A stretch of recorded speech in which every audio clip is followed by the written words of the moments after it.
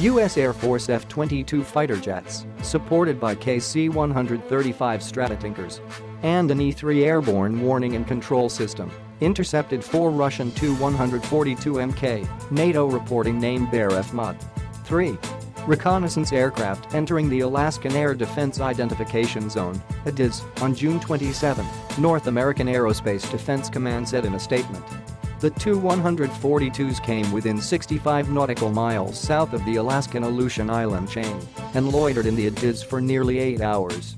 The Russian aircraft remained in international airspace and at no time entered United States or Canadian sovereign airspace, Saturday's statement said.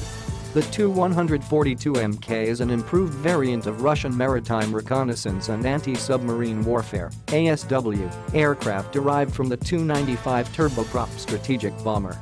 It is equipped with new Corsian radar, avionics and anti-submarine warfare equipment. The Tu-142 Mk is designed to search and destroy submarines in distant patrol areas. The aircraft can carry out long-range maritime reconnaissance, aiming, and search and rescue operations too. NORAD employs a layered defense network of radars, satellites, and jet fighters to identify aircraft and determine the appropriate response. The identification and monitoring of aircraft entering the U.S. or Canadian ADIZ demonstrates how NORAD executes its aerospace warning and aerospace control missions for the United States and Canada.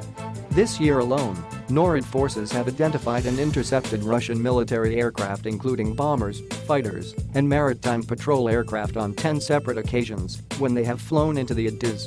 Despite COVID-19, we remain fully ready and capable of conducting our no-fail mission of homeland defense, said General Terence J. O'Shaughnessy, NORAD commander.